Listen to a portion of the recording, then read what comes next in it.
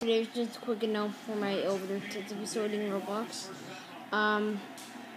We are gonna have some permanent walkdowns or simulated walkdowns.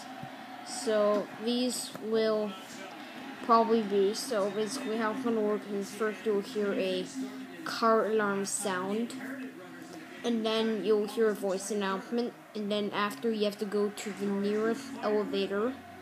And then you have to call it and get in and close the doors. And then do not move. And then do not go up or down. And then if it's for the permanent walkdown, it'll just take 2 minutes. And if it's a real permanent walkdown,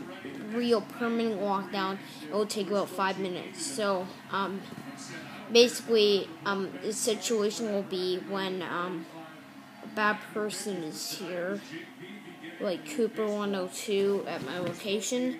So that's when sometimes a walkdown will happen. So goodbye.